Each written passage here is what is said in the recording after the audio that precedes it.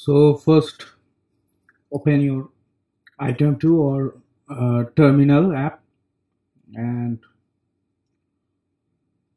log into your OpenShift instance, and here you will get the full command to SSH through command line.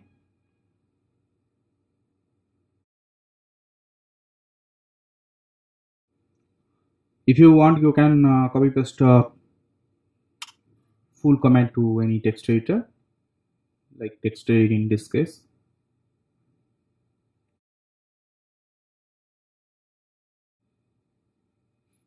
So let us get back to our command line, and the first command we will run is rac SSH key. It is asking for password.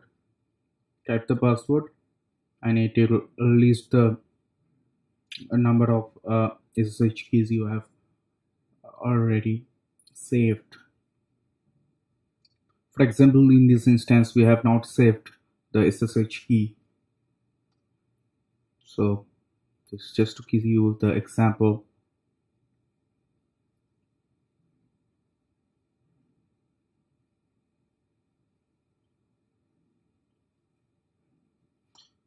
Type yes to save the SSH key.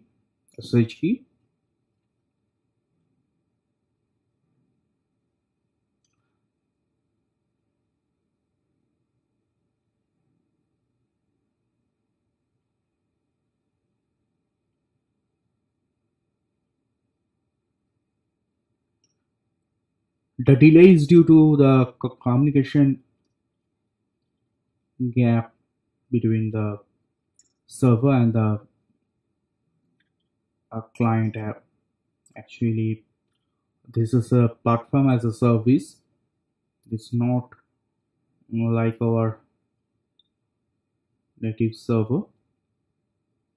And here is a list of all the specific OpenShift specific commands which are not standard of SSH or Telnet or Unix command.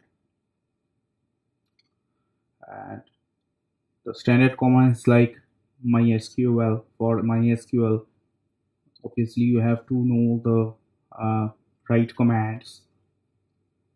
For example, inside MySQL, actually you can work in MySQL in interactive mode. If you type normal commands, it will not work in MySQL. It will require your knowledge on MySQL itself.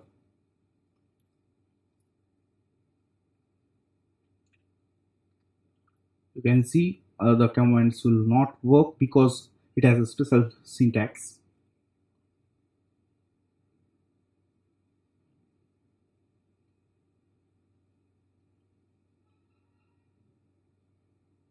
It's not E.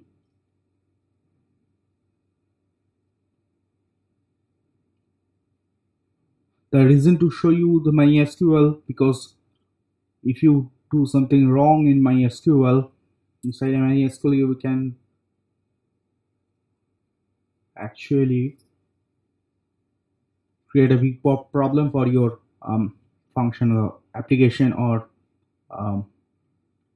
WordPress installation in this case.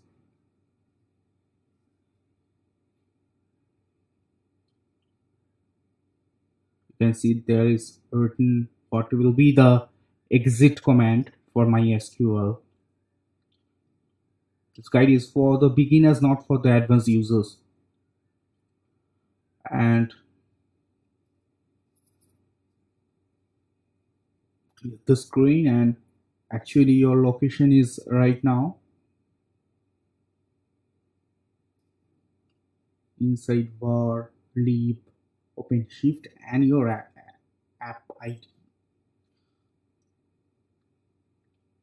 I have went one level up,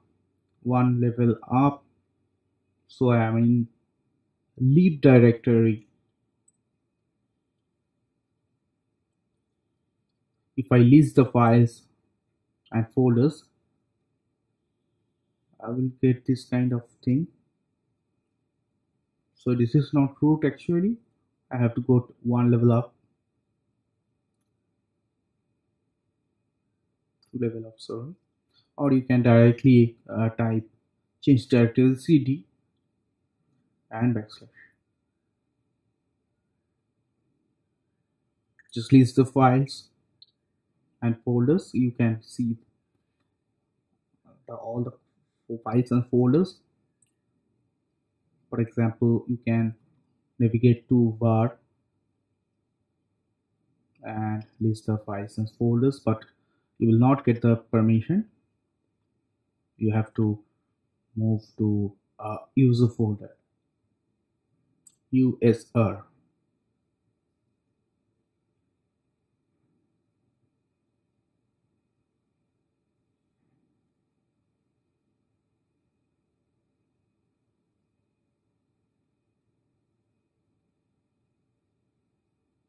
And here is the var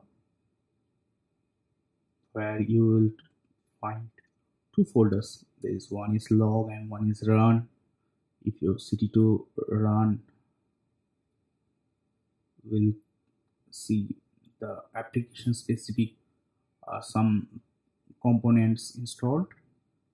These are required if you install these specific directories are required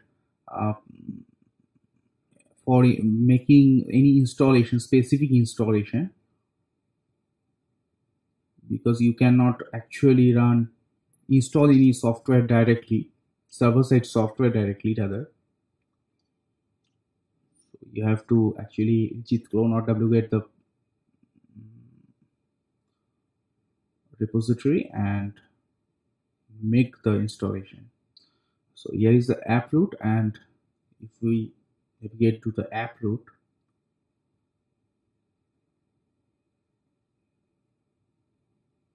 you can see data repo, and I have changed directory to repo. This is a typical example of remove command. I am opening the file in Vim text editor, just by.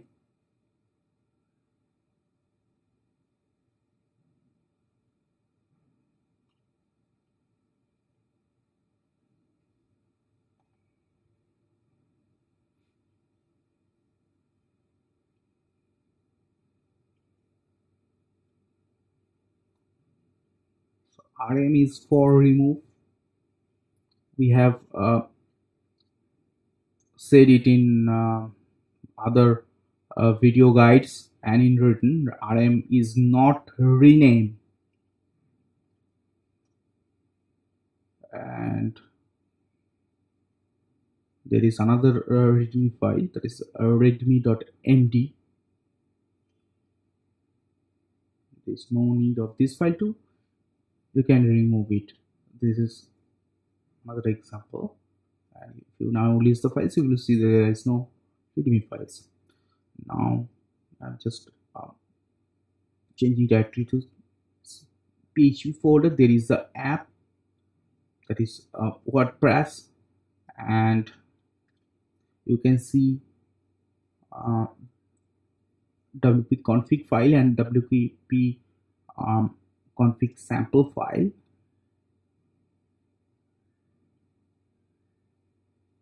For example, we usually do not keep the sample file.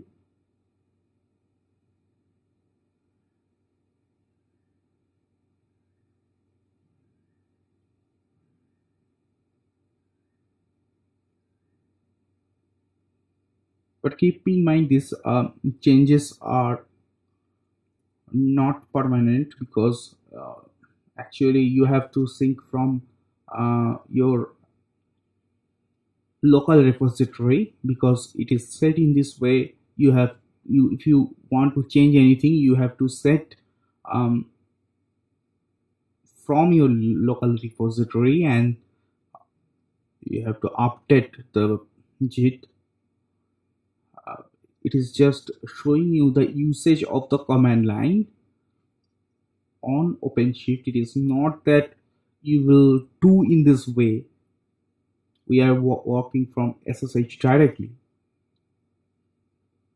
which is actually not the method for any Git configuration.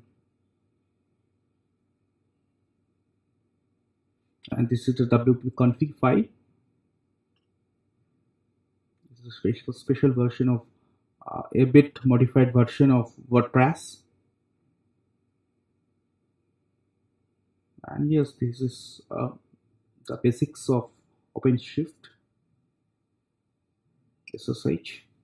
Connection is closed and bye for now.